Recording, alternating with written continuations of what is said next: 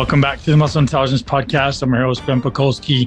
Prepared to have your mind blown by Dr. Datis Kharrazian, the world's top expert on autoimmunity. We also get into functional neurology and brain inflammation. So if you're someone who knows someone living with autoimmunity, or if you want to avoid autoimmunity, which as Dr. Kharrazian says is becoming more and more prominent in our society, and also if you're someone who's looking to optimize your brain, you're absolutely going to love this conversation. I suggest you get out a pen, you get out a piece of paper, you sit down and enjoy it. There's a lot of interesting dialogue, and it's not too deep. There's definitely going to be some words in there you may not understand, but for the most part, there's a ton of actionable information that Dr. Kharrazian is so generous to share with us. Today's podcast is brought to you by Organifi. One of my favorite super greens powders is back sponsoring the podcast. Thank you so much to Organifi. Organifi.com/muscle will get you hooked up with 20% off. If you've never heard of Organifi before, you're absolutely going to love both the taste and the effect of their greens, of their reds, and their gold. Organifi products are my three favorite that I've been using for the better part of 5 years. Organifi used to sponsor the podcast way back in 2018 and 19 because of my great relationship with their owner, Drew Canoli. He's a previous guest on the podcast. He's an absolute brilliant guy who's got an incredible mission. Organifi is 100% glyphosate free, 100% organic, and free of all major food allergens. Organifi blends use a lot of adaptogenic mushrooms and adaptogenic herbs to help your body improve function and ultimately recover from stress. If you don't know what an adaptogen is, ultimately it allows your body either to be more energized if you're feeling down or brings stress down if you're feeling too stimulated. And so you guys are absolutely going to love the Reds product. The Reds product is actually one that I often use either pre-workout or post-workout. And they have some really, really cool wind down blends. If you guys haven't tried their golden milk formula, I think Drew says it's like Christmas made love to a marshmallow. It's absolutely delicious. And that's not lip service. It's fantastic stuff. I suggest you guys check out Organifi.com/muscle and use the code muscle to get hooked up with 20% off. Enjoy the podcast. Dr. Datis Kharrazian. I know you're an incredibly well-studied man and probably one of the most respected people in the entire space when it comes to functional neurology and ultimately autoimmunity. And curious how you took an interest in it. Well, I grew up as a child and I had a family member who had an autoimmune disease, and she was very sick, and it really impacted the entire family dynamics of everyone involved. And it was very severe. And she had gone through many, many different doctors in different countries, and really with no diagnosis, and nothing really seemed to make much difference for her. And then one day, she ended up in going to the alternative medicine route, and a chiropractor that did clinical nutrition immediately changed her life with just a few recommendations. And I go, okay, that was pretty amazing. and then later on, I go, okay, well, it became time to what do I want to do? So this person that was working with my family member became very influential. So I decided to, well, maybe I should go into chiropractic school and learn how to do clinical nutrition. And that's kind of where things started. And then as soon as I finished chiropractic, well, while I was in chiropractic school, this family member still had issues. And then I met someone who was reading blood chemistry analysis, and I learned a little bit about that. And then once I graduated, I got my master's degree in human nutrition because I realized I didn't get enough in school. I needed to learn more about it. And at that point, I met a gentleman named Rishta Vajdani when I graduated school. He was a PhD immunologist at a lab called Immunosciences, and I remember talking to him at a conference. And he said, "Yeah, send me your person's sample, and we can test everything." And he did. And then this person had antibodies to serotonin and antibodies to dopamine. And I go, their own dopamine and serotonin. Yeah. And I go, well, what is this? He's like, it's not a named disease. This is how autoimmune disease works. Autoimmune disease can attack any tissue protein. And in my lab, we can test everything. So I tested everything I could find for you. And I was referring a lot of people to his lab. I was lecturing all over the country at that point, really early on, because I was so passionate about this stuff and had the opportunity to teach. And then he was showing his return of appreciation by having this panel done. So at that point, I was really blown away by you can have a person that suffers with an autoimmune disease to any target protein, but it doesn't fit the classical diagnosis. And then from that point on, I got my Doctor of Health Science degree because I wanted to learn more about research. And then I ended up pursuing a PhD in immunology and toxicology, where I did some of my PhD work in Dr. Vijani's lab, where my focus was on finding how proteins like albumin change in the blood. And as proteins bind to chemicals, they become a new antigen that then triggers an autoimmune response. My PhD was on fire retardants impacting neurological target proteins. And then I was very lucky to get to do my postdoc at Harvard Medical School, Department of Neurology. I was there for 5 years. And then I also did a Master of Medical Science in Clinical Investigation, which is medical statistics and study design. So I went through this journey of everything from like general alternative to high-level research. And I try to publish 2 or 3 papers a year and still work in clinical practice and try to blend evidence-based medicine to a functional medicine approach, and having the view of actually working with people suffering, seeing what happens with chronic patients, and then seeing what the research is, and over time learning how to read the research properly. And then I started teaching, and then I developed my institute called the Kharrazian Institute. And we have about 3,000 physicians and healthcare professionals that are now taking courses at the Kharrazian Institute. And we have our own network. We're all sharing information about chronic cases. And we're all of us are on this journey to figure out what do we do with people that have illnesses, sometimes unnamed, and what can we do to improve their quality of life and function. And that's really been my journey. Wow. And you said fire retardants. Was that specifically influenced by mattresses? Because that's the first place I think when I think of fire retardants. Yeah. So my research was on tetrabromo bisphenol A, which is the similar structure for all other fire retardants. So what, in your human blood, this is my PhD work, in human blood we have albumin. As you know, albumin is there to control osmotic pressure. It's the most abundant protein in blood. So the theory is if these chemicals get into us, not all of it get excreted. So if you look at any kind of toxicology profile, with any kind of chemical, the amount you take and the amount you measure going out, even over a long period of time, doesn't equal 1-to-1, right? So some of it is left. Something happens to those other chemicals. And they can accumulate in body fat, they can accumulate in bone marrow, but they can also attach to our own proteins. And in the blood is the most likely area they can attach. So proteins in the blood, like albumin being the most abundant, can have chemicals bind to them. When chemicals bind to albumin, that becomes a completely new antigen, just like a pathogen that enters the body. So then that changes the degree of immune responsiveness to it. So we did an earlier study where we looked at 400 human subject patients, and we just to see how many people had chemical antibodies, and we checked fire retardants, we checked things like EPA, we checked isocyanates, we checked with most common exposed chemicals. About 10 to 15% of the population had those antibodies, and 85%, 90% didn't have them. But there's a subset of people that had these new antibodies developed from chemical exposure. And then we did some antibody testing in those that had it and those that didn't. And it was a huge risk for developing autoimmune disease if your body is now keeping chemicals in your blood where they change the protein structure. And the study I did was looking at myelin basic protein and myelin oligodendrocytic protein, which are target proteins for MS and other demyelinating diseases. So that was a shock. And that was a whole new model that has never been identified in autoimmune disease development. So that was where my work came in. I think we could talk about that for hours on end, right? That one little thing. I mean, that's so fascinating. And I'm sure you've explored paths of helping people overcome it. I'm curious what that looks like. And I know that wasn't really where I wanted to go with the conversation, but that's so interesting. Yeah, absolutely. We can discuss. So it's about moving. So first of all, those levels of chemicals, they may not even be high in your blood. Like you could have high amounts of BPA from plastic in your blood or in your urine, or you may have normal levels. And even if you have normal levels, you may have really, really high antibodies against those chemicals. So it's not even about the quantity. And it's about how does your immune system react or not react. So fundamentally, I mean, when you look at chemical exposures, we're all getting chemical exposures. And I remember one of the things I saw in my practice was just very healthy people, athletes, eating really well, doing all the right things, and being really sick. And you always go, why would someone like that get really, really sick?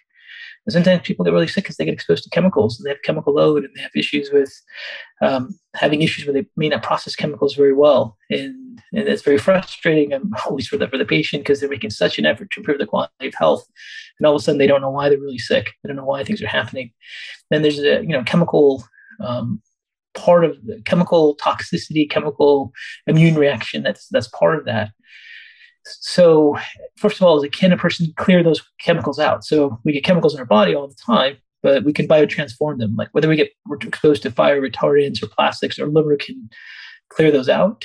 And that's, it's biotransformation. People call it detox, and then people think detox is weird. So, the real word is biotransformation. These chemicals go through phase 1, phase 2, and then we metabolize them out. And if you can't do that, if that's impaired, then that allows them to circulate in the blood longer. So this is like one variable that may be a factor. We don't have extensive research on all the variables yet. And then secondly, if they start to bind to proteins, they may or may not trigger an immune response. And there's a mechanism in immunology called immune tolerance. And all of us have some degree of immune tolerance. Immune tolerance means our immune system's ability to react or not react to food proteins or to chemicals or to ourselves. So when people, for example, develop an autoimmune disease, they for sure have lost their tolerance and they're attacking their own body. So they've lost self-tolerance. But you can, also develop loss of tolerance to food protein, dietary protein. That's when people start to get sensitive to like gluten, dairy, and soy, and all those foods down that path. And then you can also lose your chemical tolerance. Your body starts to make antibodies to chemicals because it can't dampen that immune part of it. It's not tolerant to it anymore. And that triggers the immune response. And usually when you start to lose one, you lose the other. So typical scenario is like someone, for some reason, gets sick. They then start to react to a bunch of foods. They get chronic inflammation. They start reacting to chemicals. They may even know they're reacting to chemicals. Next thing you know, they had MS. Or even worse, they don't even know they have an autoimmune disease, like my family member for many, many years. And then they walk around confused from one healthcare practitioner to the next, to the next, and to the next, and just completely frustrated. So what seems to be the primary trigger, right?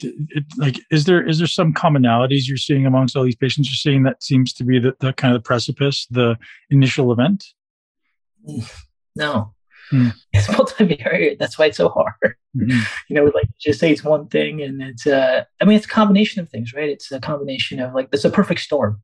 There's definitely in the world of losing tolerance and autoimmune immunology, some gene susceptibility, but not one gene, like multiple genes that all have a size effect, right? A small effect, small effect size, multiple genes with small effect size, in combination with the perfect storm of maybe having some loss of intestinal permeability, some exaggeration of the immune response, some stress, some lack of sleep. The thing causes epigenetic effects. Some genes turn on for autoimmunity. Maybe it's an overactive T cell autoimmune response. Maybe it's an overactive B cell autoimmune response. Maybe it's an elevated cytokine production from a macrophage autoimmune response. So there's all these different immune mechanisms of autoimmunity. Any one of those can turn on. And then for some reason, no one understands yet is why certain target proteins would be the target site versus others, and why some people have 3 or 4, and that's an area where I think everyone is trying to figure this out in the world of autoimmune immunology research. It's fascinating. So I'd like to just kind of start walking through the little, in my brain, I kind of put them in, I compartmentalize for simplicity's sake. And so if we start looking at the, call it the autonomic nervous system and its influence on autoimmunity, right? So obviously we're constantly bombarded with stresses, and I'm curious if you could just walk us down the path of, maybe a little bit of understanding around how that's implicated into autoimmunity specifically. Sure. For sure, stress physiology is going to impact the immune system and potentially be one of the variables that adds to the load turning on autoimmune disease, and even be a key mechanism where someone gets a flare-up, because once you have autoimmunity, you're constantly feeling with relapse and remission and so forth. But the stress response can be dictated by many things. It could be your psychological stress. It could be someone who's got like a vestibulopathy, vestibular disorder, movement and motion causes a stress response. It could be someone who had a traumatic brain injury. Their glial cells are injured or primed and active, and they have neuroinflammation, and their modulating pathways in the brain can't work as effectively. So they get things like dysautonomia, and they get an exaggerated stress response. But stress responses are rarely just like life is hard and I have a lot of stress, right? Stress responses many times are just physiological. Little small triggers can cause them based on what the mechanisms are that dampen your autonomic response. So, but if for some people it is, sometimes people get into a lot of load and they maybe overtrain, or they overwork or not get enough rest. They don't have the strep adaptation pathway and all these variables. But stress responses are going to do a few things. First thing, when you look at the stress response, there's a sympathetic autonomic response and an endocrine response.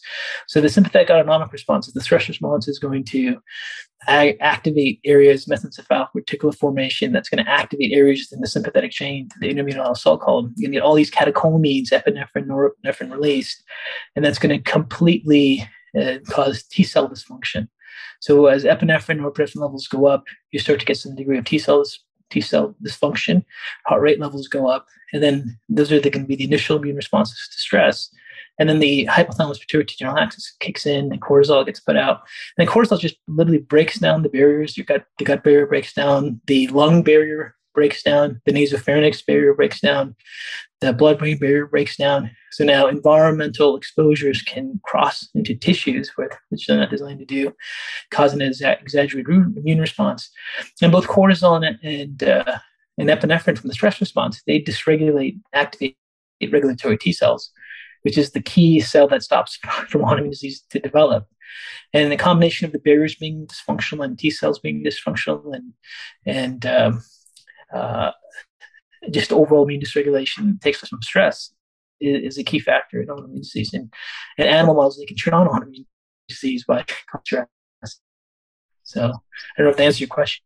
Yeah. So I'm curious if, when looking at someone's autonomic response, what are some of the key things that happen that maybe are unusual? So, typical when I think of like autonomic response, like you said, we're thinking about physiological, psychological, chemical stresses that are all happening.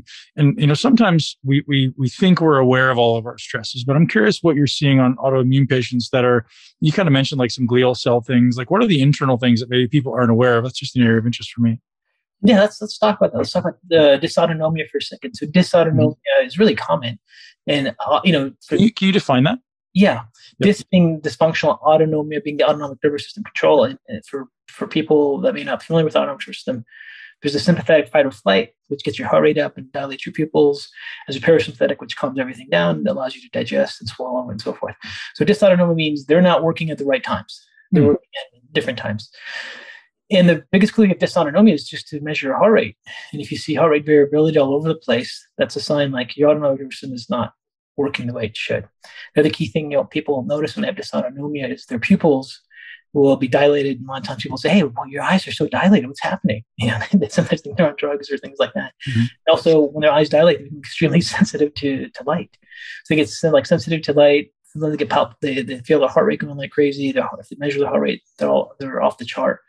And those types of dysautonomias, the most common cause of that, it actually is a past brain injury, past head injury. And sometimes these things don't show up 2 years later.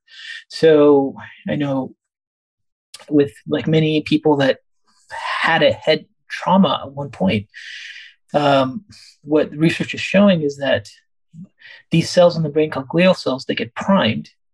And what that means is they normally, microglial cells or immune cells, they kind of walk around the brain and they get rid of debris and unhealthy neurons and clean up room for synapses. But when they get significant injury or impact to the brain, these glial cells stop moving. They change into what's called an amboid structure. And they start releasing all these inflammatory mediators, and they're hypersensitive to any kind of systemic inflammation. So another clue, like if someone has dysautonomia with prime glial cells is, let's say they get exposed to food they're sensitive to. Let's say it's milk protein or something like that, whey protein, egg protein, stuff like that, the common ones. And then for them, it's not that they just get bloated. It's like the brain function goes down. So they completely lose their cognitive abilities, or some even get like tinnitus, or some get vertigo. It's like a disproportional response. And for other people, it could be that they're sensitive to an air pollutant or allergies, or maybe they have mold sensitivity and they get into a damp building and those things get triggered. But that's what happens when people get prime glial cells. So then those are and over time they get more and more expressed. So if anyone's ever had a head injury, and especially if they've lost consciousness, there's a strong likeliness you may have some of those cells become primed. And then these prime glial cells is kind of like a forest fire. They surge out inflammatory cytokines, inflammatory mediators that then kind of go all throughout the brain. And then when you look at autonomic control of the brain, it's in multiple regions of the brain that then fire into the brainstem. But once people start to have a greater expression of the brain inflammation, one of the things that usually shows up as this dysautonomia pattern, right? So you can see someone that gets a head injury while they're playing sports or doing something, maybe a car accident or something years later. Over time, these prime glial cells get more and more active. The brain gets more and more inflamed. They start to then get dysautonomia. Their digestion doesn't work very well. The heart is all over the place. They have dilated pupils. They check their blood pressure. Sometimes they think it's the machine's broken, but it's not. And then they can have autoimmune disease turn on, like we talked about earlier. And then that's the vicious cycle. So that happens a lot. And those are patients that are missed all the time. And I know you work a lot with athletes and probably have a lot of very high level athletes. And as you know, some of them are very, very sick. And sometimes it's like a past head trauma that never got put into the factory. Because the old way of thinking of brain trauma is like you hit your head and you go, okay, are you better now? Like, I'm dizzy. Well, right. 3 days later, you're not dizzy anymore. Well, you must be okay. So this is that whole kind of, I guess, loop of prime glial cells, dysautonomia, autoimmunity, stress response. Yeah, it's so interesting. And I know a lot of athletes tend to have this learned helplessness, right? They're like, it's just part of who I am now. It's just like, they get into these depressive states, and it almost feels like, I mean, I don't know a lot about depression, but it feels like, it's obviously probably some semblance of depression, and it's almost like they feel like they're not themselves anymore. They feel like their brains just don't work the same. Their emotional control isn't the same. Their stress responses aren't the same. And, I see a lot of these ex-NFLers ending their life, or ex-military guys ending their life. I could imagine that that's probably highly correlated. Yeah, they're all highly correlated. And what happens is once these glial cells turn on and get more and more inflamed over time, and they do postmortem studies in different conditions that have glial cell activation, like autism has glial cell activation, so get more active and more active every decade, and they get worse and worse. And this is part of the post traumatic brain injury encephalopathy, right? And when they get inflammation in the brain, their nerve conductance speed goes down. So when your nerve conductance speed goes down, then you can't really function at the level you used to function. So focus, concentration, mental alertness, those types, even reflexes, doing movements and motions, they all become impaired because there's inflammation in the brain. And when you look at the studies done on depression in recent years, everything's kind of moved away from like the neurotransmitter deficiency model, like you need serotonin, you need dopamine, and finding that the inflammatory model of depression is really the most likely mechanism for many of these non-responsive depression people. They call them MDDs, major depressive disorders. So they do get depression. They get inflammation. Their brain doesn't focus well. They constantly complain of brain fog. They get mood changes. They get dysautonomias. These dysautonomias then change their gut. Now they have food sensitivities. Now they can never fix their gut no matter what supplements they take. And they're really stuck in this really chronic pattern. And it's very frustrating for them, of course. Yeah, so neuroinflammation is an area that you seem to have been focused, you are focused on a lot lately. And I'm curious what that looks like as far as treatment modalities that exist, what the current scope of research looks like, and just kind of give us a lay of the land for what's going on with neural inflammation. So one of the biggest concepts, or most important concept about that is once these glial cells get activated, they stay activated and they turn on for the rest of someone's life. Oh, wow. And they just stay there. Okay. Yeah. The only chance you have to get rid of them is if you promote autophagy. And as most people know, as you know, most ways to promote autophagy is to do fasting. No. Fasting. So intermittent fasting may be one of the most important things for them. And then the other thing is what they find is that ketosis, being in the state of ketosis, ketone bodies not only provide fuel for the brain, but they're actually anti-inflammatory. And ketones actually dampen microglial activation. So they turn these microglial cells, what's called M1 pro-inflammatory, to an M2 anti-inflammatory state. So from a dietary perspective, people that are in this vicious cycle, they just do better as soon as they get into ketosis and they start using ketones, the brain inflammation starts to go down. And then as they can go from ketosis to intermittent fasting, they can start promoting autophagy and they can start getting rid of some of these prime glial cells. So is that exogenous ketones as well as endogenous? Obviously endogenous makes sense, but exogenous supplementation does work as well? It absolutely works as well. The studies have only been done with diet, but in a clinical setting, it does have an impact. The problem is these microglial cells are extremely activated by insulin. So insulin turns them on.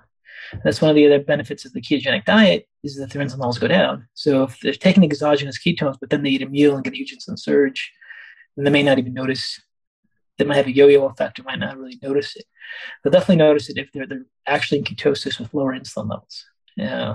So that's another part of having these brain injuries or dysautonomias and so forth from brain injury, is you really want to, really consider controlling your insulin, even if you don't fully go into ketosis. But having insulin spikes, most obvious sign is fatigue after meals would be like an insulin spike. That can really continue to aggravate the brain and cause more depression and dysautonomia, and then eventually turn into autoimmune disease. Yeah. I've got a couple of friends actually that are professional boxers, and they've started hearing some research around red light therapy shone directly on the brain to actually decrease neural inflammation. Is that something you've ever experienced or heard of? I haven't heard of it, but it's very fascinating. I mean, the problem is you can't keep up with everything. So every time I talk to people like you, I always learn something. So many people that are highly intelligent and communicate with a lot of people. So I'll look into that. But thank you. Yeah, I mean, it seems interesting, and I think there's some research on it. There's some actually, Dr. Anthony J, who's a previous guest on the podcast, is someone who suggested it to us because we were working with so many boxers, and you can imagine after a fight, whether it be UFC or a boxer, there's a lot of brain stuff going on. So we're trying to save these guys from like exactly what you're talking about, right? This long-term, depressive like state. Yeah, and that's the thing is you would hope things like the UFC, institutions like the UFC and boxing communities would start to really implement lifestyle change and support for them before the fight. And the other thing to remember is when you look at like boxers, it's not how hard you hit your head or how hard the injury was. It's how these cells were primed before your injury to your head. So if you have someone who, and we know this like post-concussive syndrome, right? Like someone gets one injury, the second one, and it's much, much worse. But it doesn't always have to be a head trauma. Like if you have lots of insulin and you have lots of inflammation and your blood-brain barrier is breached, your pre-existing glial cells are already firing at a higher rate. Now you could get a small hit to the head and have significant consequences from it. So we always kind of think of the variable what determines a traumatic brain injury is how hard they were hit, but it's not. So one of the key variables of traumatic brain injury having an effect is how primed these glial cells, how activated these glial cell inflammatory pathways were before the trauma. And that's what gets really scary. Is this something you can test? Are you currently testing your facility? It's not a research that I do, but it's been published. So this is really under what they call M1, M2 expression. So these glial cells have a pro-inflammatory state that's M1, an anti-inflammatory state called M2. And most of our brain are glial cells, not neurons. More than half our weight are actually immune cells in the brain. But these glial cells can be activated through various lifestyle things, like insulin will turn on M1 pathways. Cigarette smoking will turn on M1 pathways. Being around free radicals, having any kind of oxidative stress, having a systemic infection will turn on these M1 pathways, and they get more and more expressed. And then things that turn on the M2 pathways would be rest, sleep, exercise, anti-inflammatory flavonoids. Those all shift. So we're all kind of balancing our M1, M2 microglial pathways, and some of us have really, really high M1. Some of us have balanced out levels. Some have really anti-inflammatory effects in the brain. The ones that are really in the M1 state, they get an injury to the brain or get a trauma to the brain, it is completely different. So it's a game changer. So this is something we could physically test. Is that through blood or what type of test would that be? Like cerebrospinal fluid? No, unfortunately, we don't have M1, M2 markers. It wouldn't. Okay. It would be. They're all being done in a research setting, not in a commercial clinical setting yet. But So you mentioned anti-inflammatory polyflavonoids, I think you said, bioflavonoids. Any specific substances so like my brain wants to understand, like, what are the action items we can take? So we got ketosis, that's a great one. Exercise, sleep, those are great. Is there anything else that goes on that list for people who are ultimately, I think all of us at some level, Dr. Kharrazian, are trying to optimize brain function so that we don't end up, not functioning well in our 90s and beyond. So anything else that comes up? Sure, I can give you the list. So we'll start with flavonoids. Flavonoids, the ones that matter are the ones that can cross the blood-brain barrier. So the interesting thing about flavonoids are flavonoids being, the colorful anti-inflammatory compounds in foods, right? So grapes like resveratrol, turmeric, those are great, let's say, flavonoids. Those are like with a lot of research. But any kind of green tea flavonoid or orange peel flavonoid or grapeseed extract, all these things have flavonoids. I think that's color in it, right? Pomegranate extract has lots of flavonoids in there. But any of these flavonoids, what they do is they first of all, don't work until the microbiome metabolizes into secondary products. So that's one very interesting thing that I think people should understand about flavonoids. If 5 different people take flavonoids, not all of them are going to have the same effect. So flavonoids get metabolized by gut bacteria into active secondary compounds. So like, for example, soy flavonoids is an area where they've done a lot of research with. And like like genistein and diazine, which are compounds from soy, they have no effect on any receptor sites at all in that form. They get metabolized by gut bacteria to different types of isoflavones, and then they can then impact like estrogen receptor sites and have a selective estrogen receptor modulating effect and so forth. But it works the same with any other one. So when people have lack of microbiome diversity and don't have a diverse gut with a lot of healthy bacteria, they may take flavonoids and have very little anti-inflammatory effects on them because they're not even able to have the bacteria species there to convert them into an active form. So that's one thing. But technically, if you keep taking flavonoids, you actually diversify your gut because that'll actually first change your microbiome. Then once your microbiome gets healthy, those secondary byproducts can be made, and you want flavonoids that can cross the blood-brain barrier. So for sure, flavonoids in green tea extract, grapeseed extract, and then turmeric and resveratrol all cross the brain-brain barrier. And the most research is on turmeric and resveratrol.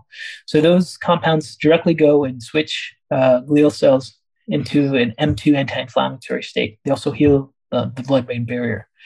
So initiating intermittent fasting and ketogenic diet, using things like resveratrol and turmeric every day would be really good. And then another key thing you can add to that list would be things like ginkgo and vinpocetine. Ginkgo helps increase nitric oxide, endothelial nitric oxide that gets blood flow there. That's necessary to heal the blood-brain barrier, which many people have issues with this brain injury that continues on for years and years and years. So that can be useful. Also increases blood flow to the brain. So ginkgo was really popular in the 80s. Now no one uses it. It's one of the best botanicals for brain health. Good to know. And lots of anti-inflammatory properties. So resveratrol, turmeric, ginkgo, ketogenic diet, intermittent fasting, getting plenty of sleep would be very important for M1 expression. And then physical exercise without overtraining helps shift into M1. So, and when you really think about it, it's like all the things we all know to do.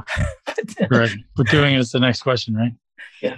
Yeah. So speaking of autoimmunity again, I'm curious about, you're kind of bringing us back into the gut, and I'm curious how all that ties in. So obviously autoimmunity is in one level affected by stress, but if we could talk a little bit about the gut health component, and obviously the microbiome and gut permeability, and maybe some again best practices that you would suggest for things maybe people should be avoiding when it comes to optimization of gut health. And this may be kind of simple stuff for you, but I think it takes us down an interesting path.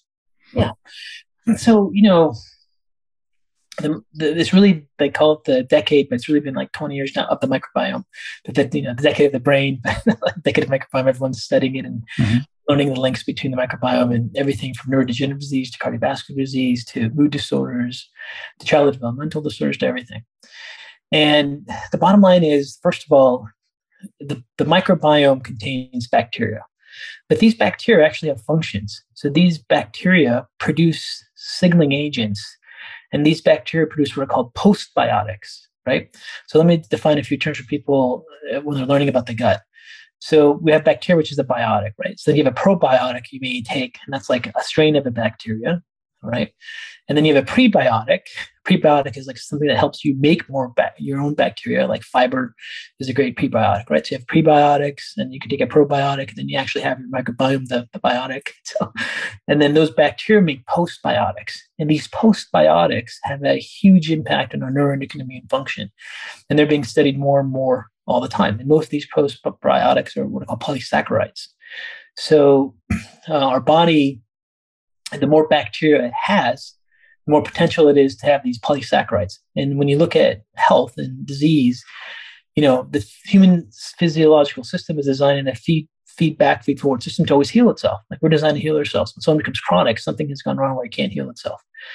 And the more diversity of bacteria we have, the more potential we have to heal ourselves because we have more of these polysaccharides that can be made. So one of the most fascinating postbiotics, meaning compound that bacteria is made in the world of autoimmune disease is something called polysaccharide A. And polysaccharide A is made by healthy gut bacteria. And when they inject polysaccharide A in animal models right now, MS models, the autoimmune disease is cured. Like it's gone, like it never happened. So that is mind blowing, right? And then we have research where they're doing fecal transplants and seeing autoimmune disease and inflammatory conditions change. And you're going, wow, this microbiome has a huge impact. So one thing of the gut is that, first of all, the bacteria we have are highly functional, and they're making these postbiotic species. The other key thing I think it's important people learn when they're learning about the gut and how it relates to their health and autoimmunity is that these gut bacteria have enzymes, and these enzymes have different metabolic steps. So some of the bacteria species in our gut are going to convert flavonoids into an active form. Some of the bacteria species we have in our gut are going to detoxify and help metabolize out fire retardants and BPA. They have either a phase 1 or phase 2 detoxification or biotransformation enzyme to help support that pathway. So our gut actually, just like our liver, helps clear out toxins into a water-soluble way so we can eliminate them through urine, feces, and sweat. So these bacteria produce postbiotics like lipopolysaccharides. They have enzymes to help with their metabolic processes, and they have the ability to release hormones and cytokines and messenger proteins and impact the immune system. And what they find is specifically short-chain fatty acids, which are these compounds that we use from fiber to help make bacteria, but they also are signaling agents. And things like, these are called butyrate propionate acetate. But these compounds can stop brain inflammation. They inhibit microglial cells. They communicate with their energy cells called the mitochondria, so they can function more efficiently. So, like when you look at the gut, these bacterial species are so important for keeping us in a state where we can heal ourselves, because they're doing so many metabolic processes. And then when they've studied the human microbiome and they go, well, what's a good gut? What's an unhealthy gut? And what are good probiotics? What are bad bacteria? Really what they're finding is they can't figure that out, that they're so complex that they have to use machine learning to be able to defer each of these different variables. Because it won't be like lactobacillus is fantastic and this one is bad. It's not that linear. It's complex, and they have different roles with each other. So they can't necessarily say what's the good strain or bad strain, because they have what's called pluripotentiality, multiple reactions at different times. But they do know diversity was the key factor. So the more diverse the gut is, that was absolutely a clear mechanism, the clear finding of any disease that has been studied so far. So diversity is really the key to having a really healthy microbiome. And when we look at, so then you go, okay, well, what causes microbiome diversity? Like, how does this work? And right. What do we do to change it? Right? And this apply for autoimmune disease. This apply for traumatic brain injury, inflammation. This apply for just general health. So like a third of our microbiome is genetically based. It's passed down from our parents, from our family, from our gene pool. Okay, so that's our genome. The other 2/3 is not. So there are some people who have genetic difference in their microbiome where they may have bacterial species that uses calories really efficiently, and some that do not. And they may have a harder time storing calories. They may have more proneness to how they process energy, right? There are other bacterial species that impacts an immune function and so forth and so forth. So a third of it is like your classical genes. The other 2/3 is really dependent upon what you do with your life. So diet, nutrition, lifestyle, hormone shifts, fluctuations. So everything from physical exercise has been shown to change microbiome diversity. The foods you eat, the more diverse your foods are, that can impact microbiome diversity. And specifically, the more plant fibers, different types of plant fibers a person eats, the more microbiome diversity they get. Sleep has been shown to impact microbiome diversity.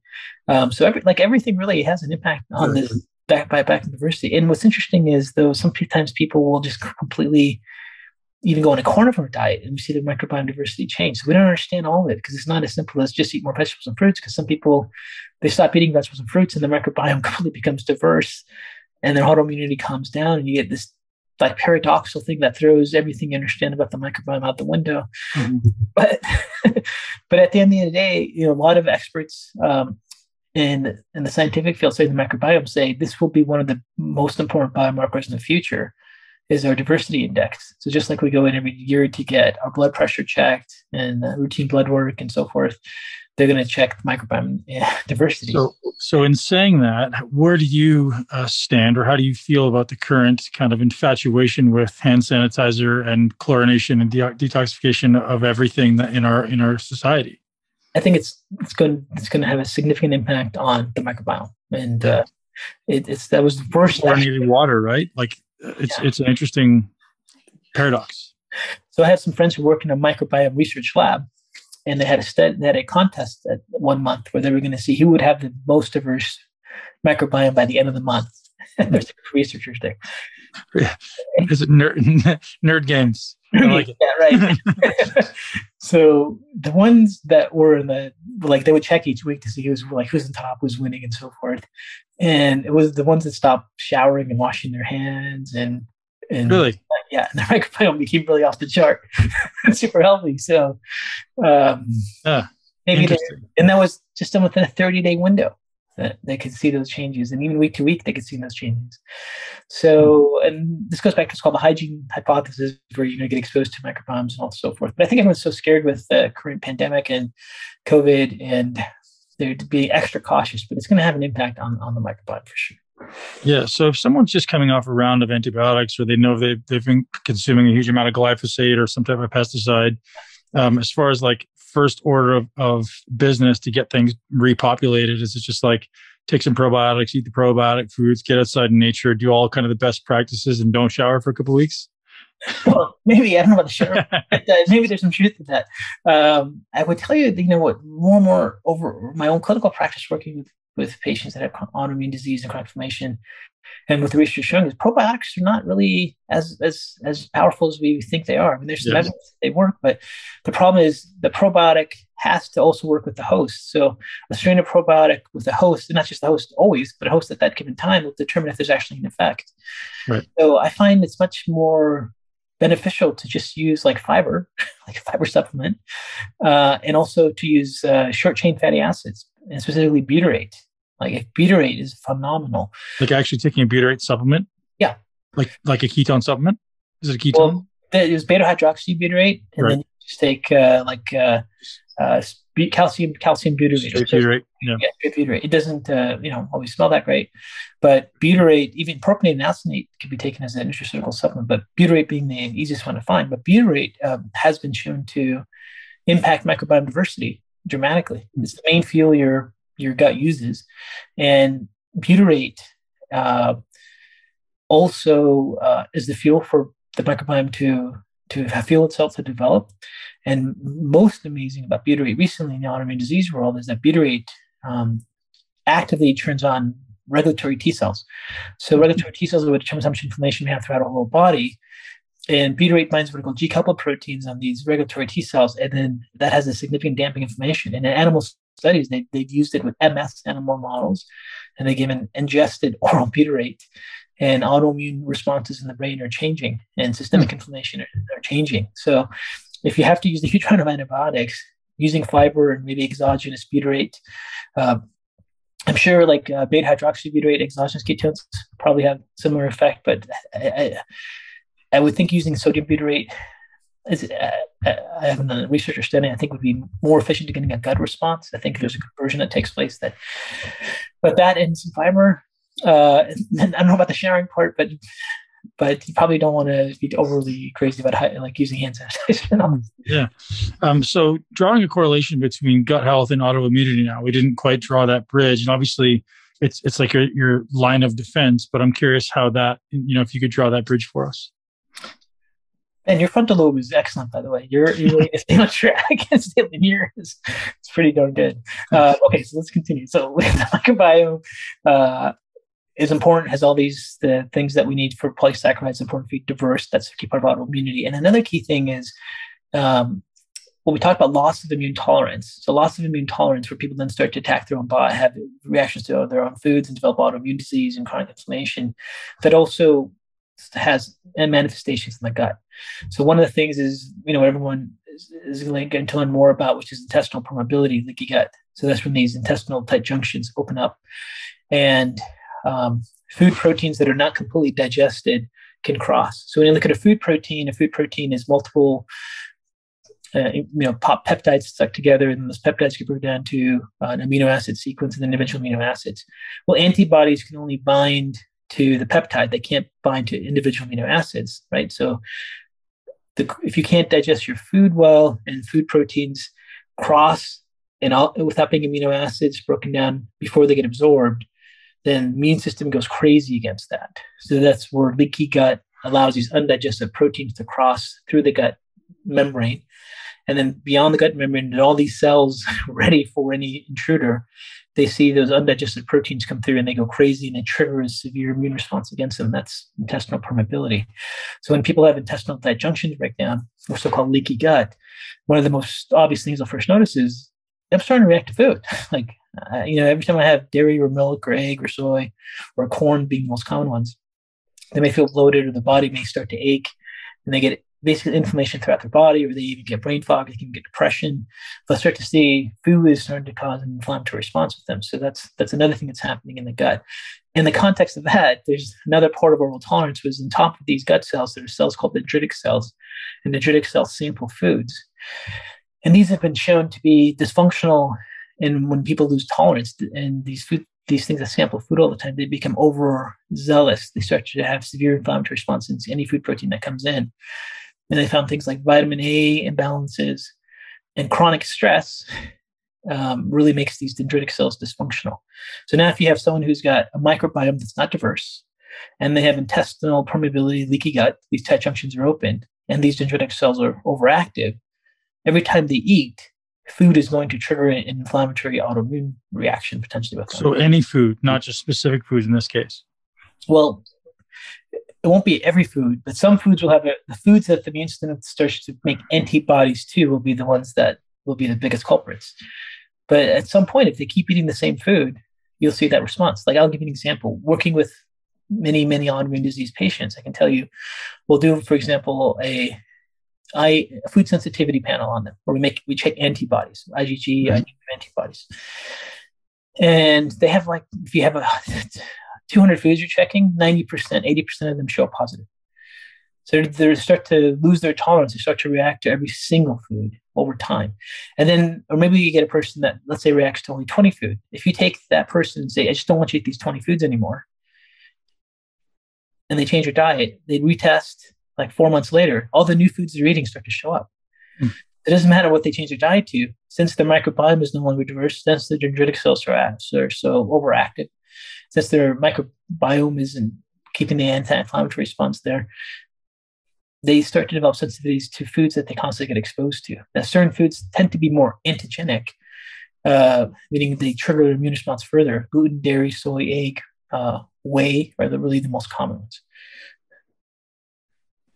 So let's go down the path of gluten, dairy, and eggs and whey, because we hear that a lot, right? And sometimes people get in this like very myopic stance of like, don't eat these things. They're going to cause autoimmunity. They're going to cause brain fog. They're going to cause leaky gut. Is that true? And if you could clarify that kind of entire area for us. Yeah. So yes, there's some truth to it, but there's also some caution with that too, because what happens is, well, first of all, if you can take the guesswork out by just measuring antibodies in your blood. You can get an antibody test and see what specific foods you're showing an immune reaction to. But it's very, very common. Let's say if we stick with autoimmune disease for a while, with autoimmune disease, people suffering from autoimmune disease, that they will react to gluten and dairy more so than the other food protein. And that's not just theory anymore. That's published in the literature in multiple publications. So gluten and dairy, for whatever reason, are very immune reactive, and people will react to those. So what will happen is a person will become gluten dairy free, and maybe they have an autoimmune disease and they actually follow a gluten dairy free diet. And maybe like they go, oh my God, I feel better.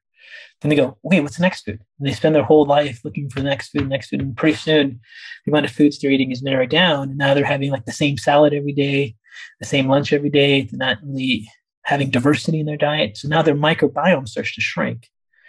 And then when I say microbiome, the microbiome diversity starts to shrink because now they're on limited foods. And now because they're on limited foods, their microbiome is not diverse, and their autoimmunity gets worse. So now they're going, I don't know what else to cut out. I've cut out every single food, and my autoimmunity is worse than ever.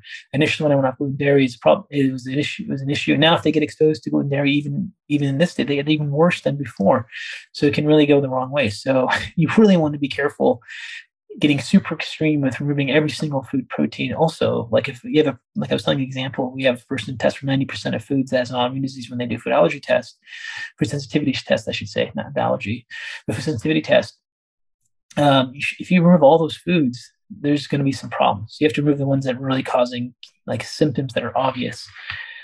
But gluten and dairy and whey and egg can cause inflammatory reactions. But they're not all. There's also another key factor on top of that, which I think we should really talk about really quickly, which is what's called cross-reactivity. So there's a phenomenon called molecular mimicry or cross-reactivity, where you make an antibody against the food protein, and that antibody against that food protein binds to your own human tissue because the structure of the food protein amino acid sequence is similar to your body's own amino acid sequence.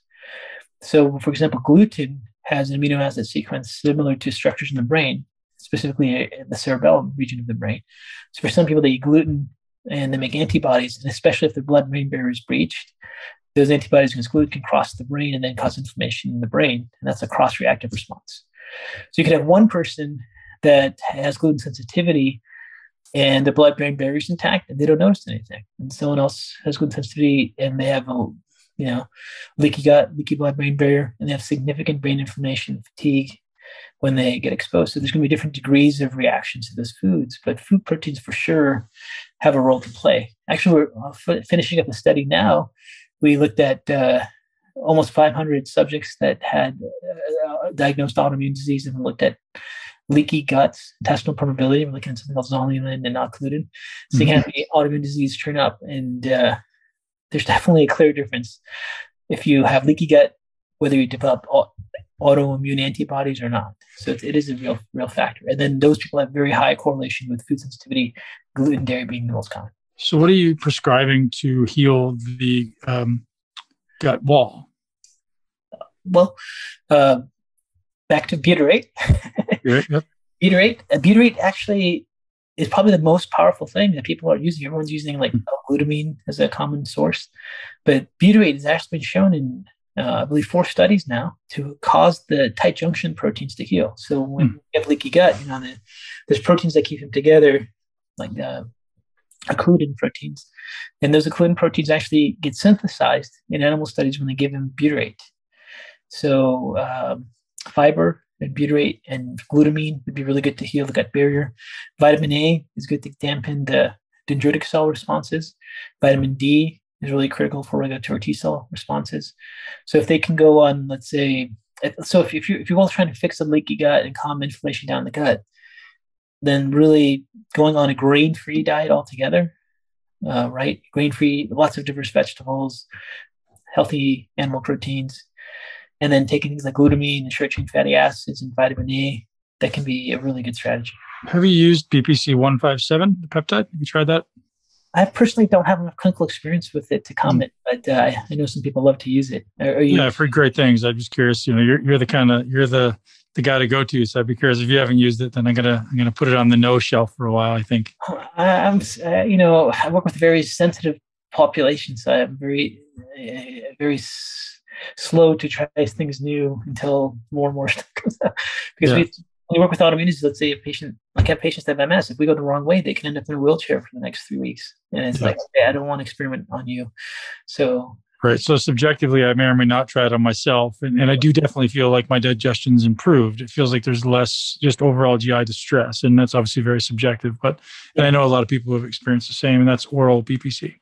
And it's individualized approaches too. Like I can't stress that how important individualized responses are, so. So with respect to the gut wall, is glyphosate is a big consideration because there's a lot of people, preaching that pesticides and glyphosate are ultimately kind of going to be the demise of the human race. Well, yeah, I think there's some concerns about glyphosate. Absolutely. And glyphosates can also bind to proteins and change the structure. But that has never been published yet. But glyphosates basically, they induce leaky gut. glyphosates work by causing intestinal permeability. Right. Bugs die because they cause leaky gut. And most of the foods that are gluten foods are really rich in glyphosates. So, as you know, a common theory is that glyphosates are actually changing these grains and wheat products to make it more reactive. Mm-hmm. And I think that's pretty accurate. Very interesting. So, how just is like going on the side here? How do you exist in life, knowing what you know about what exists in our food supply and our air supply? Like, what kind of precautions are you taking to ensure that your microbiome is not getting destroyed, your gut is not getting destroyed, and you're not consuming all these massive amounts of toxins your body can't ultimately handle? Right. So first thing is I try to reduce my chemical load. So I use glass. No plastic. Oh yeah. Everything in our house is plastic and stainless steel. We don't. I'm sorry, Not plastic. We don't use plastics. So Right. we don't have plastic. We try to eliminate plastics as much as we can altogether. We don't cook in plastics. We don't heat in plastics. I don't know if you can see my floor is wood. I don't use carpets. I use a wood. I use a wood that isn't treated with chemicals. It's just treated with oil. So we've eliminated all carpet in our house. I have a material like tight woven seal, so I don't have any fire retardant mattress. I've purchased a fire retardant mattress. Most of the furniture I upholster myself because I don't want any fire retardants on them. Really? Buy them and then take it out and get reupholstered. So just for my floor off, not off gassing, I'm not getting exposed to plastics. I'm using glass. Then I'm already dramatically changing my chemical load, right? Obviously, simple things of like trying to buy organic foods and trying to read labels and make sure you shampoo and toothpaste and all that don't have parabens and those unhealthy chemicals. So that's number one. This is what we try to do with patients that are suffering from chronic inflammation, autoimmune disease. But that's really important, not just for autoimmune disease, but for dementia and cognitive decline. Like your environmental system can be impacted. The other key thing is you have to have a house with a HEPA filter in each room, or at least a system that's as close to a HEPA filter in your air conditioning or air vent system. Air pollution is a huge trigger. Numerous studies continue to get published on its activation of neuroinflammation in the brain and leading to dementia and cognitive decline. So these inflammatory pollutants actually go up our nose and activate our olfactory bulb and then turn on glial cells and cause inflammation throughout the entire brain. It's not even through lungs, it's through a nasal pathway. So having a HEPA filter, and it has to be that great of quality of filter. Which one do you use? Do you have a suggested brand? The one I have in my home is called Rabbit. Okay. As long as it's HEPA, filter. I just remember those like Sharper Images filters that were.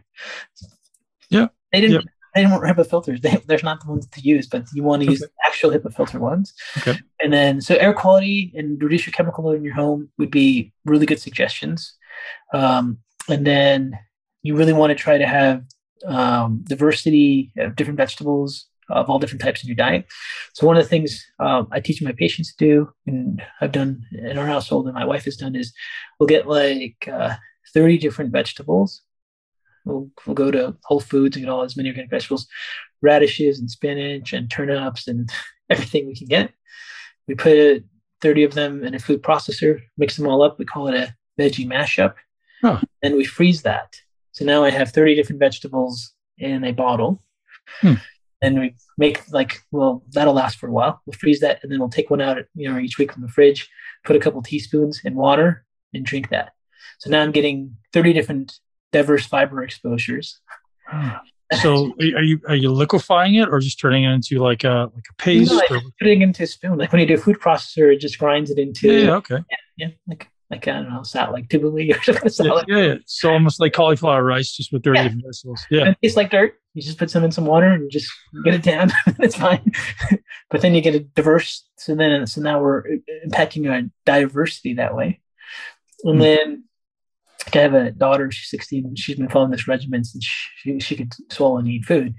But then we do liquid resveratrol, liquid turmeric, and liquid glutathione every single morning. Those are there just because they're very powerful anti-inflammatory. What brand is that? This is liquid resveratrol. I've never seen that.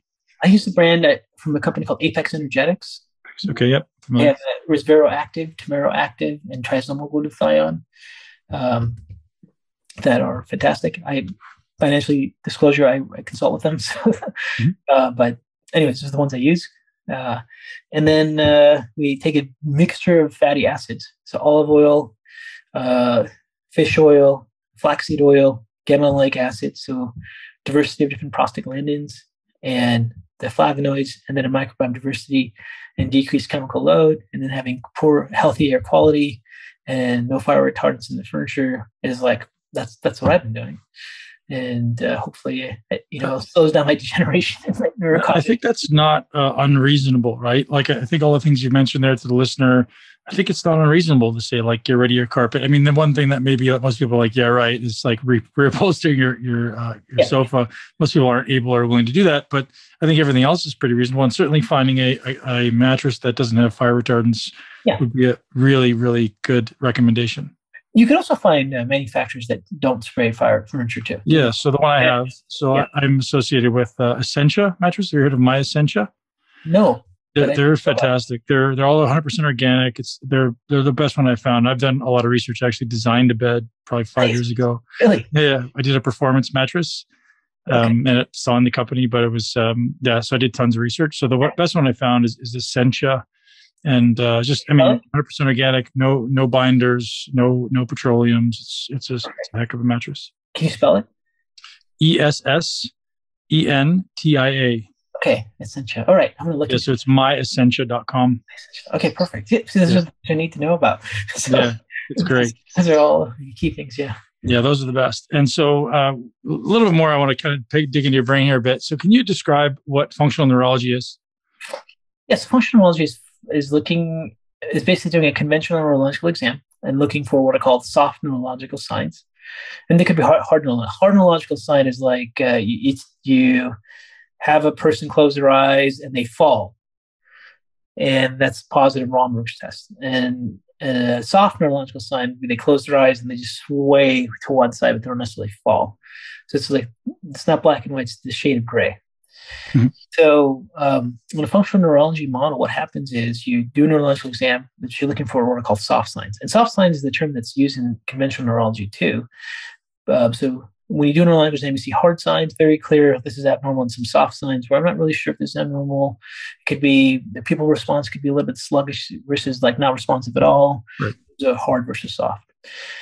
So conventional neurology really is concerned with hard signs and looking for a disease and pathology and determining if they need to get an MRI, if there's something has happened, like a space-occupying lesion in the brain or vascular injury to the brain. Whereas functional neurology is really focused on most people that would have an abnormal functional neurology exam would have a normal neurological exam with hard signs. There's no hard signs, right? So if you take, let's say, an athlete or someone who's starting to have early neurocognitive signs, early Parkinson's, they may not have very clear hard signs, but they may start to show a lot of soft signs, which is that gray area. So functional neurology will go through to an exam and look for as many soft signs, and then start to like put them together as what part of the brain may be causing these. And there's a phenomenon in neurology called triangulation. You try to figure out where all these different clinical signs start to triangulate, and then you go, okay, this part of the brain may not work well. So maybe this person whose balance is off on one side, they could fall and close to go to the left. Maybe when you check their hand coordination, it's just much slower on one side. Both those are cerebellar abnormal findings. That means the area of the brain called the cerebellum is involved with coordinating muscles stringing off. It's involved with balance. And then you go, okay, this left cerebellum is not necessarily working as well. So then you would do exercises to activate that area. And it might be like turning to the left because that'll activate that left vestibular system. You don't want them to turn to the right because that'll activate the right. So maybe you look at their workstation and see that, oh, they're going the wrong way all day. Or maybe they just put their screen on a certain area and move some movements.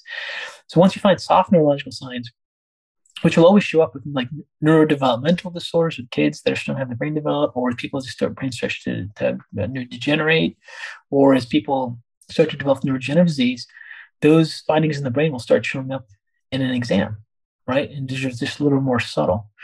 So functionality will try to find those subtle things and then try to activate those areas of the brain with various exercises. It could be balance exercises. It could be eye movements that activate different regions of the brain. It could be smelling things to activate the olfactory pathway. So that's what functional neurology is. It's trying to figure out where there's lack of function and then trying to activate the brain to stimulate function. So you're currently teaching people functional neurology, or at least it's part of your educational system. You're an expert and probably the top expert in the world on autoimmunity, brain inflammation, neural inflammation. Where's the triangulation amongst all of these? Like where do you spend most of your time, and what's most interesting for you right now? So what I've learned is my whole life I've been trying to treat my family member that had a brain autoimmunity. So I got interested in neurology and brain and immune, not even knowing that was what was happening. And then once you walk in that circle and you make yourself available for people looking healthy, you start to attract those types of people suffering that want some guidance, right? Like they had neurological autoimmunity and they don't know what to do. And that would require them to calm down their autoimmunity through a diet, nutrition, lifestyle, and then try to rehabilitate their brain. So over the years, like when you treat one patient with a specific disease, they all have friends with specific disease, and then pretty soon you get a room of people. So I've worked with a lot of neurological autoimmune disease patients. I've worked with a lot of traumatic brain injury patients just because it's an area that I've spent a lot of time with. And when you spend a lot of time in an area, you get clinical experience, and then you get referrals from similar people suffering because they know each other and they communicate, or other practitioners that just go, hey, this is the guy to go to if you see this. And they all work together. And really, there's a neuroendocrine immune function that we all have, right? The main signaling pathways are there.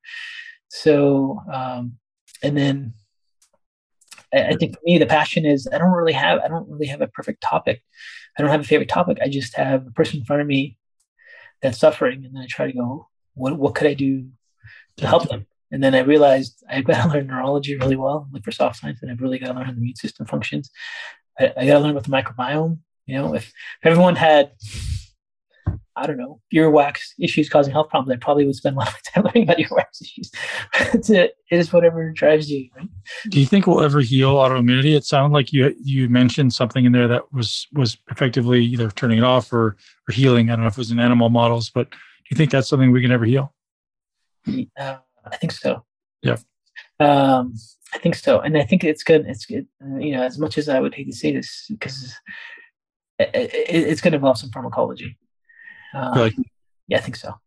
I think diet, nutrition, lifestyle are going to be huge parts of it, but you can't really cure. You can put in remission. So I think as they develop some drugs, once they learn how to turn on the Treg, but the problem is, okay, fine, they figure out how to calm down autoimmunity, but what are the adverse effects of that? Right. So maybe they try to come out on immunity. Now you develop hypersensitivity pain syndrome from that mechanism. So it'll be like every other drug. There might be some side effects.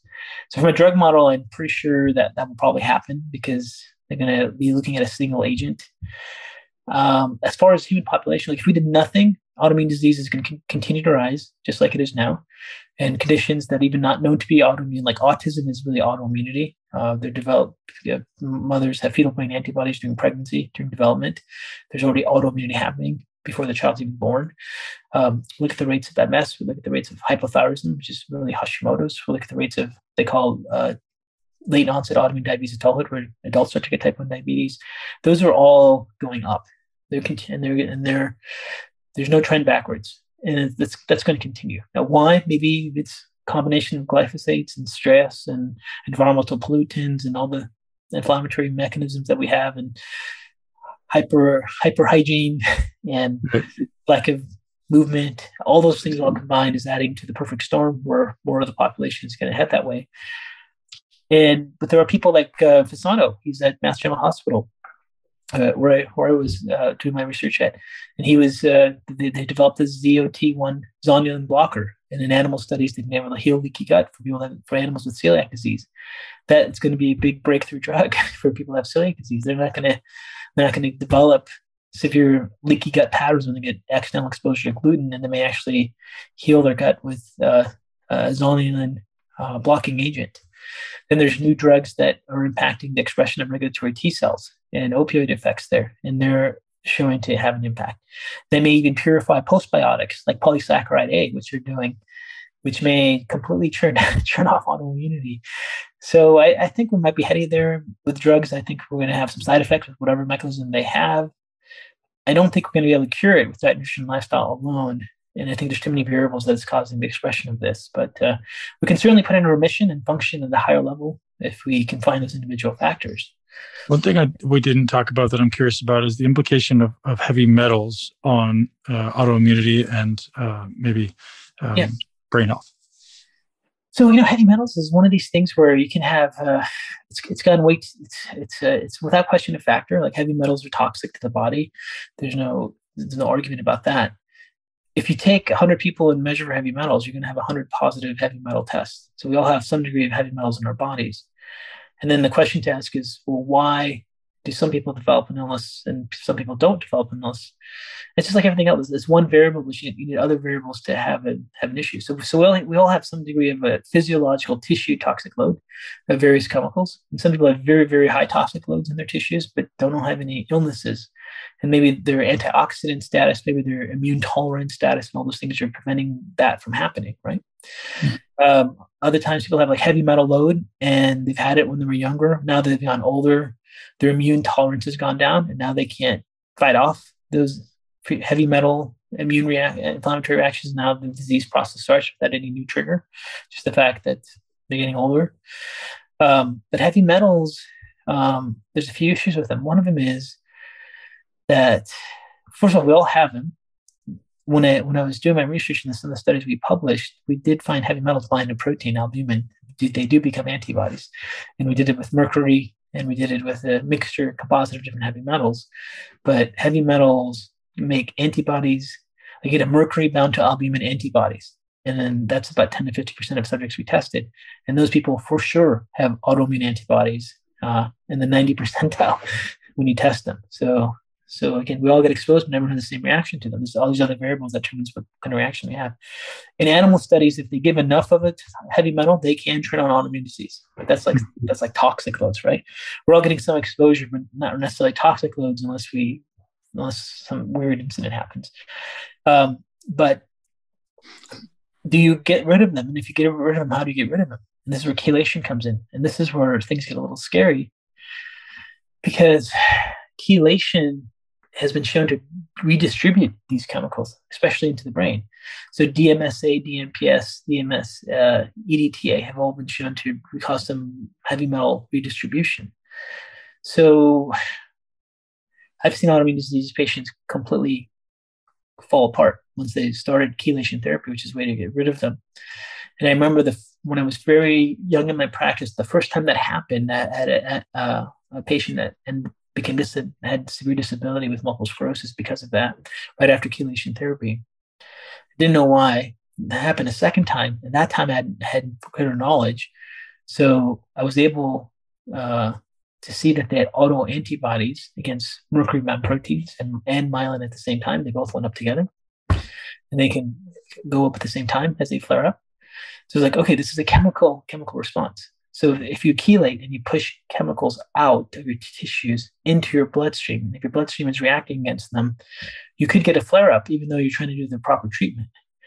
So then it came to, you have to be healthy enough to handle chelation if you're trying to eliminate them, because you can't really get rid of heavy metals with your liver pathways, right? So there's certain chemicals that are persistent and some chemicals that are non-persistent pollutants, right? So chemicals like fire retardants and BPA, our body can clear. We have pathways in our liver and our microbiome that can clear them. So they're not persistent pollutants, but persistent pollutants, our body cannot clear them out of our liver pathways. And that's where heavy metals comes. They're in that whole other category. So the only chance we have to get rid of them is through chelation, to have something bind to them and get them out. And then there's natural chelators like N-acetylcysteine, like people use all the time, Corellia, and various things. But they're okay. Glutathione also has properties like N-acetylcysteine that bind to them. But if someone so for us, like for me in my practice, if a patient wants to consider heavy metal chelation, I go, okay, well, here's the risk factors. You can have redistribution. Let's make sure your blood-brain barrier is intact. So you can measure a lab marker called S100B, and S100B is a surrogate marker for blood-brain barrier permeability. Every single lab does it. It's a conventional lab test. And then you can also measure things like blood-brain barrier permeability proteins to see if the blood-brain barrier is breached. And then we can also check the gut barrier for permeability, like zonulin and antibody levels. And if their blood-brain barrier is breached, and if they have antibodies to chemicals, it's not a good time to do heavy metal chelation because that's when you can get a flare up. So what we like to do is have them not have their immune tolerance improved, so they stop having chemical antibody reactions, and then get their blood-brain barrier intact, so they're no longer showing any blood-brain barrier permeability biomarkers and no leakage biomarkers. And then if they want to do heavy metal clearance, that'd be a good time to consider. That's how I'm doing. Dr. Kharrazian, so much value. I'm incredibly grateful for you and your time, and I want to be respectful of it. Is there anywhere you'd like to send our listeners to learn more from you? Anywhere specific you'd like to have them go? Well, I do have a webpage I have a website and education for healthcare professionals, which is the Kharrazian Institute. Kharrazian is Kharrazin Institute.com. That's where I have courses for healthcare professionals. And then for people that are just focusing on how to improve their health, but they're not a healthcare specialist, I have a website called Dr. K News, drknews.com. I have write articles and try to share information with them. And I have a podcast, Solving the Puzzle with Dr. Kharrazian. That's how I disseminate information to everyone. So thank you for allowing me to share that. Yeah, the best information, autoimmunity, functional neurology, brain inflammation. Thank you so much. Incredibly grateful for you. Thank you, Ben. Really appreciate it. And that's a wrap, ladies and gents. Thank you very much for tuning into the Muscle Intelligence Podcast. As always, I'm incredibly grateful for you being here. I know you found a ton of value in that. If you're someone who wants to help others live their greatest life in a body they love, go ahead and share this podcast with at least one person you know and love who ultimately is aiming to thrive. Dr. Kharrazian is an absolute gem of a human, a great guy, and just a brilliant, brilliant man who has so much value to offer. He is the authority when it comes to autoimmunity in the world. So if you know anyone who ultimately is suffering from autoimmunity or maybe some illness that they're not sure what it is, I highly suggest you check out his podcast. You can check out his website and also check him out on YouTube, all of which have been linked in the show notes. Thanks once again to our sponsor, Organifi, for hooking us up with 20% off the highest quality greens, reds, and golden milk product that I've ever used. Just absolutely phenomenal products. So the Reds product, as I say, is probably my personal favorite that I consistently use on a regular basis.